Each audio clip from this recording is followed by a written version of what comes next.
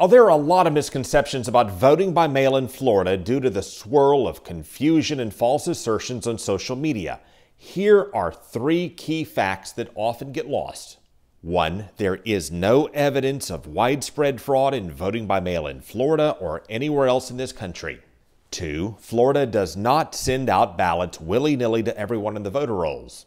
And 3, there is no such thing as an absentee ballot in Florida. We'll start there because that's become suddenly a particular point of confusion. We get a number of comments like this one. When reading the president's tweet, you stated he voted by mail in Florida. It's incorrect. He voted by absentee ballot. Well, regardless of what any of the politicians may say, Florida phased out absentee ballots years ago.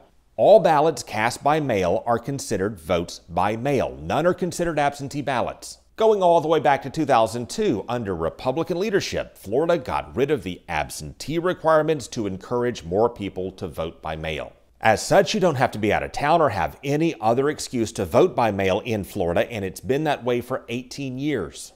And in 2016, the state changed the statute to clarify this point and make sure there is no confusion about the fact that absentee ballots no longer exist. They're all votes by mail with no excuse needed to take advantage of it. Now, here's another common message we receive. There's a big difference from requesting an absentee ballot and a massive mail-out of ballots to every voter. Yes, those things are different, but Florida does not do either one of them.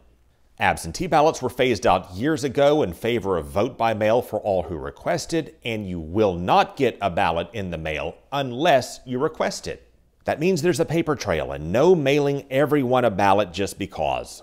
We keep pressing this point because we keep getting messages like this one. I just watched your piece on mail voting. You never mentioned whether you were speaking of absentee voting or unsolicited ballots being mailed.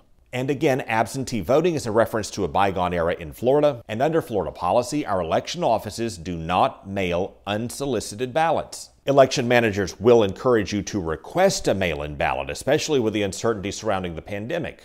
One thing that's going to happen with in-person voting is it's going to be slower. We're going to be social distancing.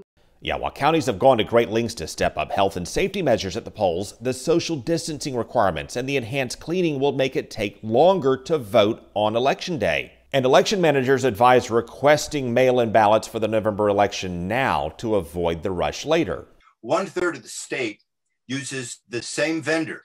Those printers are going to be stressed to the max. They need individuals to put themselves on that mail ballot list as soon as possible. Now we have the August primary, August 18th. That's in less than 10 days, and the deadline for requesting a mail-in ballot is 10 days before an election. So the deadline for requesting a mail-in ballot for the August primary just passed, but you still have time to request a ballot for November. You can do that either by calling your supervisor of elections, by going to an elections office, or you can easily do it online. Your county supervisor of elections website should have an easy-to-find button or link to request a mail ballot. You can then choose which election you want a mail ballot for, or you can choose all elections through the next 2 general election cycles. And our investigations and many others show it has a strong track record of security. Integrity Florida is a government watchdog based out of Tallahassee that spends a lot of time digging into state policies and procedures for potential problems. It just took a deep dive into Florida's vote-by-mail system and gave it very high marks.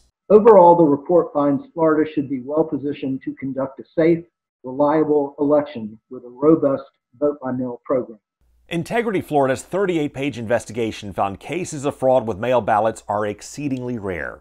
It noted a study of all known voter fraud cases identified 491 instances out of billions of votes cast. Integrity Florida's research is in line with similar investigations across the nation. There are a huge number of checks in place to make sure that attempts at fraud will not succeed. One of those checks for fraud matches the signature you send in with your ballot to the one on file with the county elections office. And people who no longer sign their name as they once did can have their votes thrown out. This also rarely happens, but Integrity Florida found it's more likely to affect some voters more than others. Research that indicates minorities, young people, first-time voters, and voters with disabilities are most likely to have their ballots rejected because of non-matching signatures or other defects. Now, it's true Florida's had some problems, of course, with elections, including some doozies just 2 years ago. But keep in mind, most of those problems were confined to 2 counties, Palm Beach and Broward, which have since changed management. And while Republicans and Democrats don't agree on much of anything these days, remember, President Trump and Democrats and Republicans all across the aisle see eye to eye when it comes to voting in Florida. They all say voting by mail in Florida is safe and secure.